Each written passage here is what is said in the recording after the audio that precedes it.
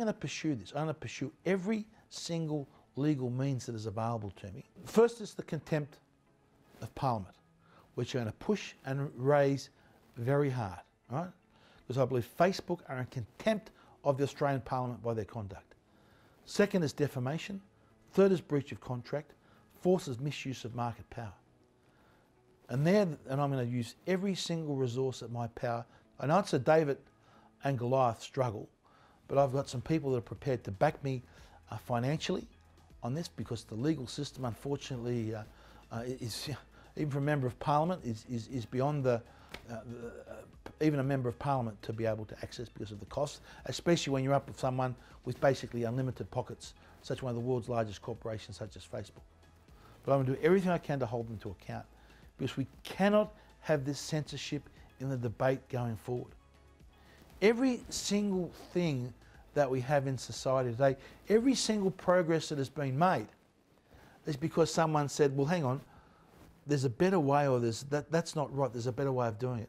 There's been someone saying something is wrong, that's the way we're doing something is not right, and argued against what was the consensus opinion.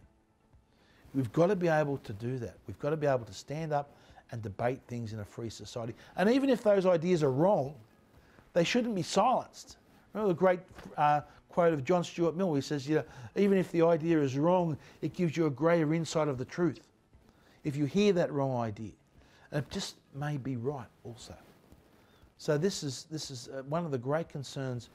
You know, we can't have these foreign multinationals suppressing freedom of speech on political matters, especially here in this country.